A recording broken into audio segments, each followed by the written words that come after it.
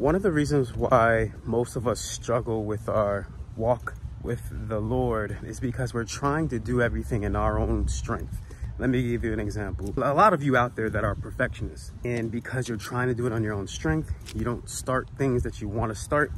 You're waiting for the perfect moment. Don't want to do things half-assed, and I'm guilty of that. I actually do things half-assed because I just want to get it done, because I know that consistency is doing things over time, even when you don't feel like it. But anyways, that's a whole different story. If you're a believer, hear me on this. You're too busy trying to be perfect. Meanwhile, by one offering, you were perfected and forever will be perfected for those that are sanctified. And that's in Hebrews 10:14, by the way. Now you might be asking, well, how do I get sanctified?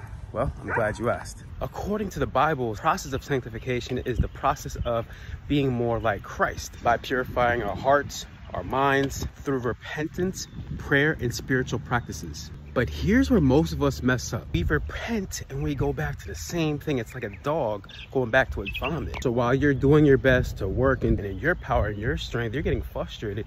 Then you get discouraged, and then you turn around and you sin. You sin because the focus is no longer on the fruit. You shall know them by their fruit. Jesus Christ was the fruit. He is the fruit, the incorruptible seed. And if we're not focusing on him, we're not being more Christ-like. Ask yourself this question: whatever you're doing that you know is not right, is it drawing you closer to God or drawing you away from God?